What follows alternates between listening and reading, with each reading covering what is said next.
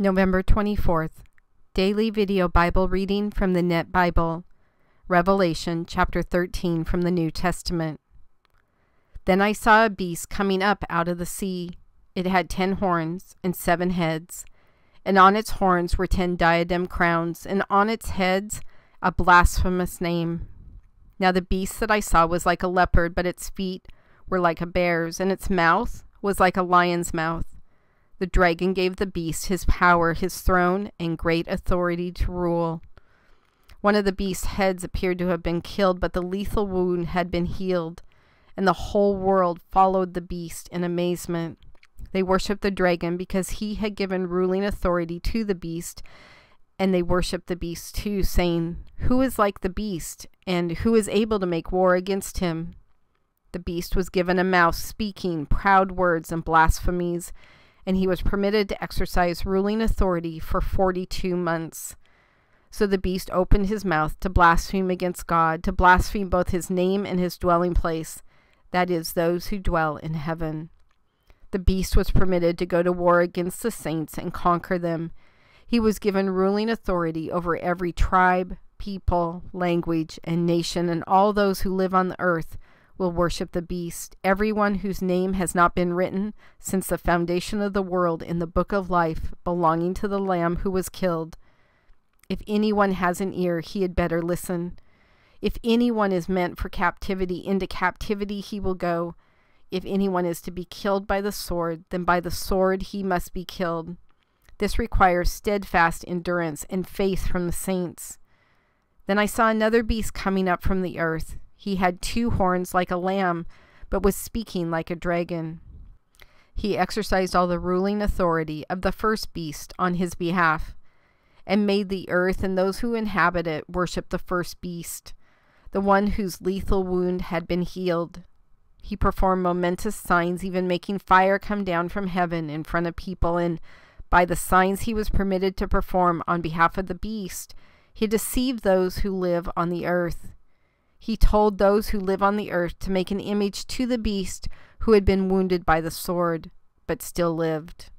The second beast was empowered to give life to the image of the first beast, so that it could speak and could cause all those who did not worship the image of the beast to be killed. He also caused everyone, small and great, rich and poor, free and slave, to obtain a mark on their right hand or on their forehead. Thus no one was allowed to buy or sell things unless he bore the mark of the beast, that is, his name or his number. This calls for wisdom. Let the one who has insight calculate the beast's number, for it is a man's number, and his number is 666.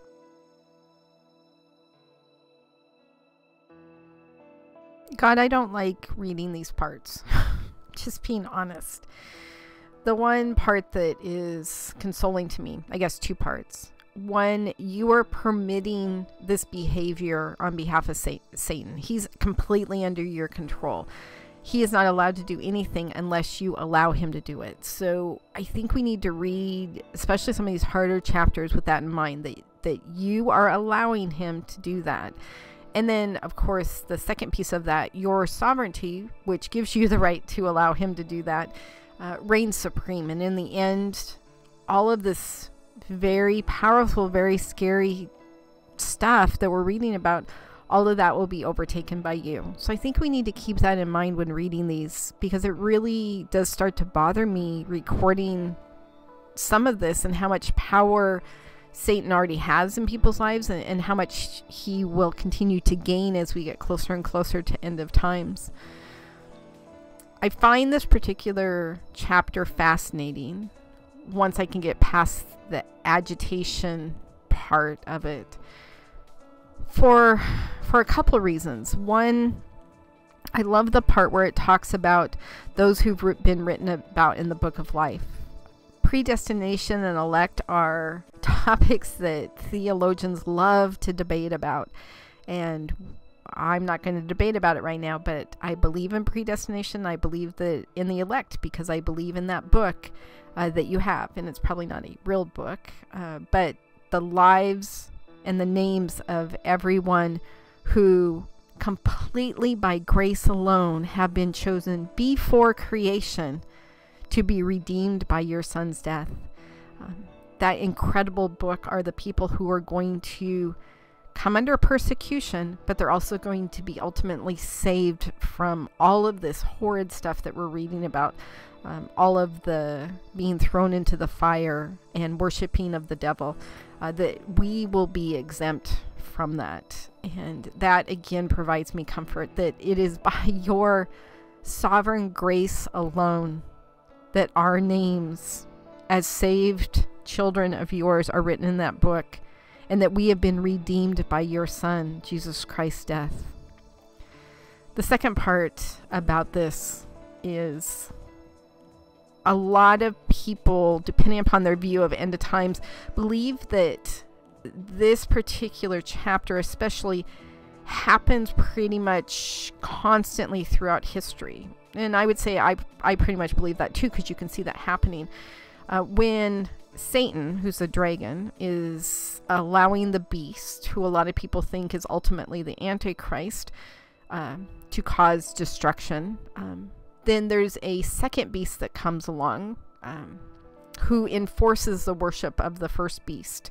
And a lot of people believe that first beast will be a political leader who will gain power in this world. And we've seen before political leaders who definitely don't worship you, God, who obviously are being puppets by Satan, political leaders who are set out to do bad in this world. And then a lot of people, and I would say I'm one of them, believe that that second beast is going to be a religious counterpart who promotes that first beast, who promotes and enforces the worship of that first beast. And we see this already too. We see political leaders that are pure evil, like Hitler, come into power. And we also see religious people who are leaders in different communities support those political powers. We're seeing it today as well. And people wonder why I'm so adamant about being careful of who you listen to and who you follow. And it's because of this exact piece that there's going to come a time where who you've chosen to listen to and learn from here on earth, your religious leaders, they are completely one or two sides. They're either yours, God, or they're being controlled by Satan. And one of these religious leaders is going to have enough power to be able to enforce this worship of this first beast of a political leadership. Now, if you just stop and think for a second what's going on in our current world, we see this happening. Now, me personally, God, and you know this is just me. This isn't anything I'm basing anything on any sort of fact. But I believe, since you are the only one who knows when the end of times will happen, that Satan doesn't even know. I believe he has to raise up these type of people in every single generation and be ready to go in case of end of times, in case that happens. And so I think that this is why, from a historical standpoint, we've seen this happen continuously pretty much since the first day. We've seen this political power happen, and we've seen this religious power happen, and not for your sake. And probably the third part that I really find fascinating about this particular chapter is the number, the 666 number. And there's so many conversations about the 666 number, and you know, it shows up in our culture all the time and things like that. And numbers don't have power. They only have power unless you give them power, God. And this particular number, if you study numerology according to the Bible, there are certain numbers that meant certain things to the Jewish people, and other numbers that weren't good according to the Jewish people. So I find it fascinating that the number 7 to them was divine completeness. That was a perfect number to them, divine completeness. And here the number that's being given to the beast, the Antichrist, is 666. So deficient. There's no completeness. There's no fulfillment, that before it can fulfill what it has come to do, it is stopped and actually destroyed by you, God. There's nothing that allows it to be completed. I also find it fascinating because those who have been written in your book of life and given that opportunity completely by your grace, by nothing that they have done, but completely by your grace, then ultimately we will have the opportunity to be sevens.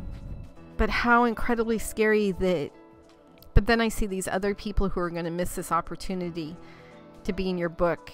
And I kind of, because I'm a numbers person, I'm a math person, they're going to miss it by that one number, between 6 and 7. And I was talking to some people on Facebook the other day about how you can't be almost saved and you can't be almost Christian. And I think a lot of the people who are the 6s truly believe that they can go to church on Sunday and they're good to go. They can be good people and they're going to make it to heaven. That completeness is never going to happen. They're always going to fall short. Now we fall short of the glory of God, and you amazingly, simply by your grace, you come in and you say, you are mine and I am your Savior. But I struggle so much, just like Daniel. And it's interesting because much of Revelation, especially the beast that we're talking about, Daniel talks about. You know, when Daniel was given these prophecies, his heart was broken for the people that up and coming these situations were going to happen to. And my heart breaks for the 6s of this world. I am not a perfect 7. I simply know in your book of life, I get to have that mark on me. But for all the people who are 6s and are searching and looking, if they are meant to be 7s in your book, if they are meant to eventually have your mark on them, God, allow the people who need to come into their life to come into their life and speak truth. Don't allow us to be fearful of this world. Holy cow, we have things that are way bigger to be fearful of. If you understand the power of what is actually happening in this world right now. God, allow us to come into their lives. Allow us to speak truth. Allow us to walk alongside them. Allow us to love them and have relationships with them. Very similar to the relationships that your son had with his disciples. God, I thank you for being so incredibly transparent about what is currently happening and what is going to happen. I think a lot of times people just like me get really agitated about this part of the world. And we don't want to think about it and we don't want to dwell on it. And we should dwell on the good things of this earth. But we do need to realize that there is a battle waging constantly, an unseen battle waging constantly. One that we sometimes get glimpses of what is currently happening and what is to come. And I think as Christians especially, we need to be aware of this battle and to be able to have that discernment from you to understand what is you, your son, your word, who are the people that can teach us the word, and then who are the people who are deceivers. God, thank you for going alongside of us and providing that discernment for us. Allow us to hear your word. Allow us to hear your answer so incredibly clear so that we make the right choices according to your will. In your son's name I pray. Amen.